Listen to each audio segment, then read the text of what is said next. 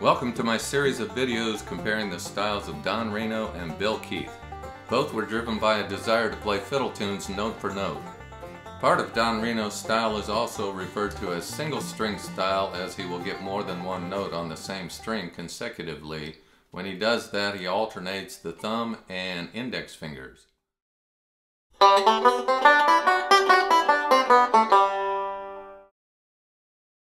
Keith's style is also referred to as melodic style.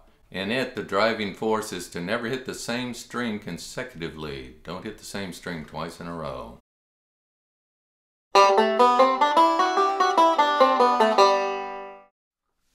Keep in mind that these are solos I've worked out in the style, not note-for-note transcriptions.